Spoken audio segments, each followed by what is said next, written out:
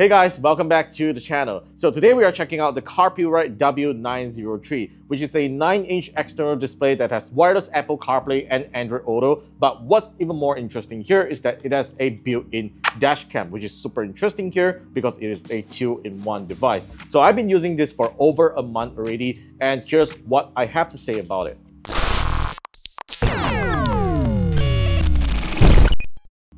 Alright, so this is how the W903 looks like when you first boot it up. It has a very simple and straightforward user interface that needs no learning curve at all. Now, you obviously get your wireless Apple CarPlay, Android Auto buttons here, and some other wireless streaming apps. Now, you also get to select your audio output, and we'll go through all these features bit by bit. Then on the left pane, you get to go to your home screen with this shortcut, adjust the screen brightness, adjust the speaker volume, and finally get into the Dashcam just like this. Now, what's interesting here is that not only this Dashcam supports a 4K resolution, but also you can rotate it just like this to treat it as a vlogging camera if you like so. Now, of course, on this screen, you might actually see it a little bit stretched, and that's because this display is in a 21:9 aspect ratio, if I'm not mistaken. So you're going to see your video stretch on screen, but if you put those footage on your computer, you're going to see a standard 3840 by 2160 resolution. Now, if you tap on the screen here, you get some simple control buttons here, such as like locking this video, for instance, capturing a photo if you see an interesting car in front of you, or you can just go to Android Auto or Apple CarPlay by just tapping that single button there, right? So let's just exit right now and let's go to some other features here. Now, of course, you get to have AirPlay, SuperLink. Now, these are kind of like mirroring features. AirPlay, which needs no introduction, is for iPhone. SuperLink is kind of like an app-based kind of mirroring for some Android phones, just in case if you don't have Android Auto on your phone. And you even get like Wi-Fi video. This is actually a pretty interesting feature here. Now, I got to disconnect Android Auto for a bit to show you guys what it is. So this is what the Wi-Fi video feature is. It is essentially a remote control for the Dashcam on the Carpuride W903. So from here, I can play or pause the recording. I can even capture a snapshot if I want to, even access the camera files through this dedicated app. It's all so convenient. So you don't necessarily need to take out the SD card to access the footage, but you can do it all through the app right here.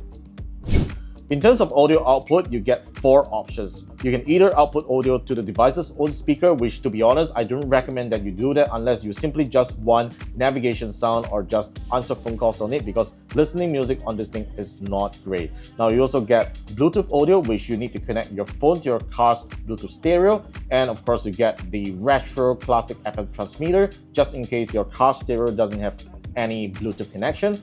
And you finally get the standard aux ports, which is the best way to enjoy high quality music, and the aux port is located on the left side here. All right, now let's just go back to the home screen here and finally head on to the settings page. Now, the settings page is also pretty straightforward. These are the general settings that you can do. Swipe to the left and you get to adjust your camera settings. Now, these are the available resolutions that you can record through the Dashcam. Now, of course, we should go for 4K because that's the best quality here. You can even choose the camera format, which is pretty interesting. I'm not sure what this means. You even get to choose the duration that you want per clip. Now, for me, I chose 1 minute. And you have collision sensitivity. Now, I have middle collision sensitivity, and I can tell you that it actually works pretty good. It's not as sensitive as some other dashcams that I have tested. You even get to choose like microphone. Do you want to turn off our own audio recording, rear mirror image, and reverse line calibration? This is just in case if you are using a reverse camera with the W903. And finally, on the system side, these are just some other settings that you can do on the Carpuride W903. Now, since I already have my Android phone connected, let's check out how Android Auto looks on screen. Now, as you can see, Android Auto looks really good on a widescreen like this. I have Waze on my right side. As you can see, the swiping gestures, there's a little bit of lag, but it's pretty normal for most wireless Android Auto screens. And if I go back to the home screen, this is how it looks like. It looks really good on a wide screen like this. So how about if I change it to a half screen mode? Let's check out, shall we? So let's head on over to the exit and we go over to settings here. It's going to stop recording.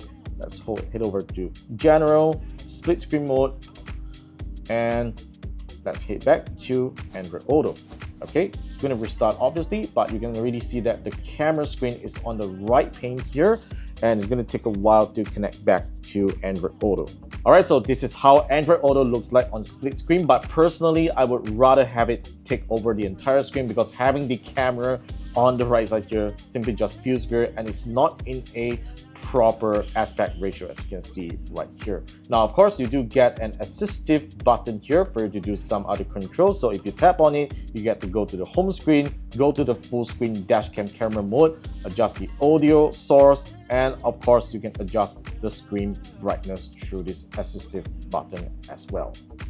Now, Carpuride has provided 2 car mounts inside the box for you to mount the W903. Now, first of all, is this very standard window suction mount, so you can actually just mount it onto your windscreen and it works really great. And secondly is this low level mount, which I think is pretty good for flat dashboards. Now, personally, in my car, I'm using the window suction mount, and even without the base plate down below, it actually sticks to my dashboard really well. Now, of course, one of the things that you might be concerned if this will actually block your view, but personally, I have adjusted myself to get used to it because it definitely blocks my view a little. But the reason why I'm using this window suction mount is because it really offers a better view of my car. Personally, I'm driving a Toyota Prius. If I use this really low base mount, it will totally block my instrument cluster, which is something that I don't want it to happen. Now, of course, using the standard window suction mount does block my instrument cluster a little bit, but at least I still get to see the essential information that I want on my instrument cluster. In terms of the dashcam image quality, I have to say that it is not the best 4K dashcam that I have seen, but considering this is a 2-in-1 device, I have to say that the quality of the dashcam is pretty decent. As you can see, in good general daylight, you can see car plates properly, and the details are pretty fine as well. Colors don't look too bad, except when it comes to nighttime, when you're in like super dark roads, you will not be able to see car plates properly, not unless you come to a full stop. Now, of course, I do wish that there's some kind of electronic stabilization going on the lens and all that, because if you are riding on bumpy roads and all that, the whole footage gets really shaky and you really can't see that properly even on screen. Alright, so these are my thoughts on the Carpuride W903. It retails for $240 which you can purchase in the links down below. So let me know what you guys think about it in the comments down below, and be sure to subscribe for more videos coming right up. Thanks for watching, and I'll see you in the next one.